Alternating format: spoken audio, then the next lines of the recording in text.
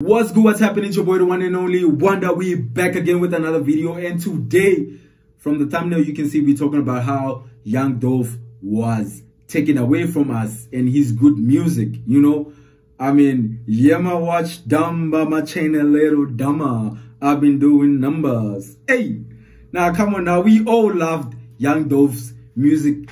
He was a very cool, calm, smooth type of a rapper.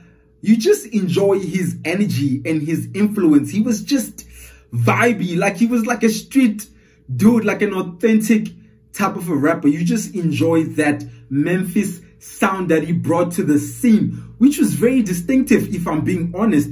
I have never heard such a sound before coming from Memphis. He was the first to bring out that type of a sound. And then with his cousin by law, Key Glock, still running Pepper Out, the label, right?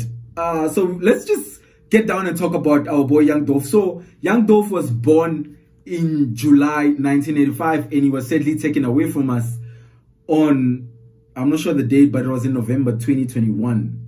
Such a sad time, and like, it was so messed up for us to just lose him like that. And looking at the backstory of how he may have been killed is such a very sad and very dumb at the same time, right? Young Dolph is no new to the street life, and like I said, he was an authentic street dude. So in 2016 February, he dropped an album called King of Memphis. I mean, obviously, if I'm from Memphis and I hear somebody claiming to be the king of Memphis and I'm running the streets, or I feel like I'm the top dog, I'm definitely going to feel some type of a way. And you know who I'm talking about. I'm talking about YoGotti and blac Youngsta. We all love YoGotti too. He has given us a couple of hits, you know. It go down in the DM, it go down, it go down in the DM, it go down, it go down in the DM. He gave us some mainstream hits, all right? But let us talk about the feud that Pepper Out Empire, Young Dolph, and YoGotti, how they came into having a beef. So in 2017, Young Dolph dropped a track called Play With Your Bitch. Now, this is a bit weird because from some of the researches and the video that I listened to when Young Dolph was talking about YoGotti, Young Dolph said that he met up with YoGotti and then he tried to sign YoGotti. My bad. YoGotti met up with Young Dolph and he tried to sign Young Dolph because he was like the hottest up and coming. But then Young Dolph has always been a boss. He came from nothing and he built everything one man, and he built him as a brand. So I don't think he was fitting for him to be under YoGotti, because if you look at most artists that are signed under an artist, they never really blow up to be bigger than the main artist that they signed to. So Young Dolph didn't want something like that. So he said that he was cool with being affiliated with them and making music with them, but he didn't want to be a downliner of YoGotti because he was always going to be overshadowed by YoGotti's fame and him as an artist. So what Young Dolph decided to do was to respectfully reject to being signed under YoGotti. Yeah, it's CMG. Yeah, he refused to be signed under CMG. So they had like a little back and forth where YoGotti tried to son Young Dolph, making him like his little brother. And as a boss, you know that you don't like anybody making you feel like you're smaller than who you are. If you already have motion in the streets and your songs are charting already, you don't need to be signed under another artist to be a downliner. It's not very favorable, excuse me, because you're always going to be overlooked.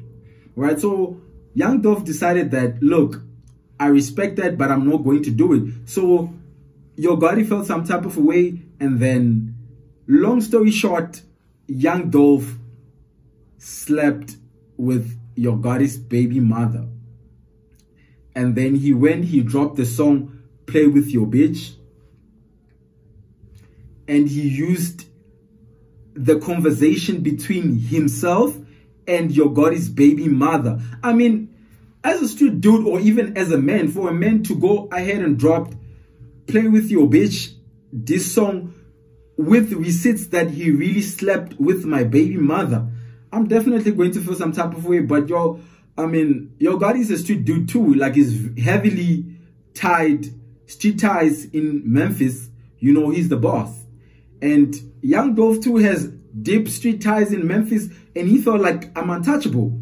So this is where they really started going back and forth and making their beef very public, right? So after he dropped Play With Your Bitch,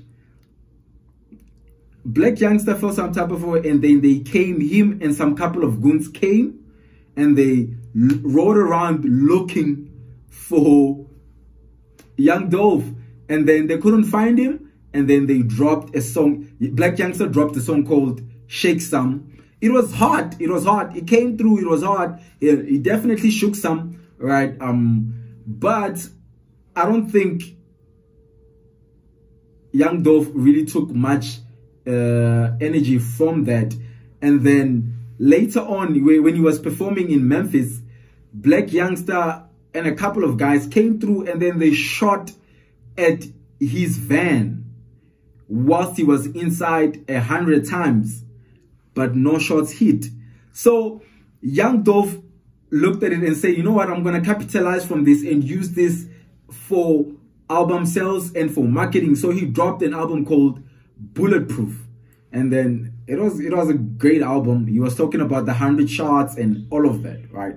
So definitely they felt some type of way from the CMG camp, Black Youngsta. They looked at it as he's capitalizing from the beef, and he's making us look bad because we shot 100 times, but we never caught him. I mean, you can go with Uzis and Dracos and whatever and shoot 100 rounds and still not get your target. But unfortunately, Black Youngsta and a couple of men got arrested, but the charges were acquitted because they did not have enough evidence. I don't know why this always happens in the streets. There's always no evidence. No one talks and no one says shit, right? So they just let that go. Young Dolph continued with his life, and he kept on taunting the CMG boss, YoGotti. And obviously, as a boss, you're not going to allow that. So from what I've seen and I've researched, YoGotti went and looked for him. And I think this all started from Young Dolph sleeping with YoGotti's baby mother, even though Young Dolph claimed that he did not know at the time that it was his baby mother. But I think he knew. I think he knew. Look, I love YoGotti. I love Young Dolph, but I think he knew. And then he was doing everything just to spite, to say, you know what, I'm also cold, to spite YoGotti. Obviously, YoGotti felt some type of a way, and I mean, the boys were looking out for him, and he had people in the streets waiting for that perfect moment when Young Dolph comes to Memphis, and he was lurking. So Young Dolph in November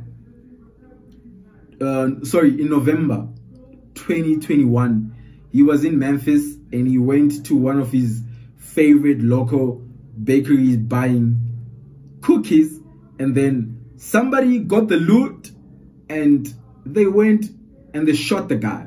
And the evidence was like all over the social media, with guys in balaclava runs into the store, boom, boom, boom, boom. They shot at him, and he was dead on the scene. Like, they literally left him bloody. So this is what the streets also said. Big Juke, which is YoGotti's bigger brother, actually had money, a bounty on his head. All right, because of the back and forth. Obviously, my younger brother is being taunted by this guy, talking about disrespecting the family, sleeping with his baby mother. I mean, everything literally points at YoGotti, because their beef was just way too personal. And I don't think YoGotti could have just let it go, or there was ever any moment where they could have squashed it. I don't think this is the same situation with Young Jeezy and Gucci Mane. I don't think this could ever be squashed over a versus. it was just too much. And these are like authentic street dudes. You understand me? Like they're big bosses. So yeah, I just think some of this intel really makes sense, and the evidence we have in the public, I mean, it makes a lot of sense. So anyhow, I want you guys to tell me what you guys think, and who do you think killed Young Dolph with the evidence that has been given? Like, I mean, it's public information. So do you really think that YoGotti had any motive to kill or to order the hit on Young Dolph, or Big Juke had to take the hit for YoGotti, his younger brother, to say, look, we family and we're tired and I'll always have your back? So please let me know in the comment section below. Please like and subscribe. Let us keep the ball rolling. Let us keep the vibe alive, man. I'm gonna catch you guys on the next one.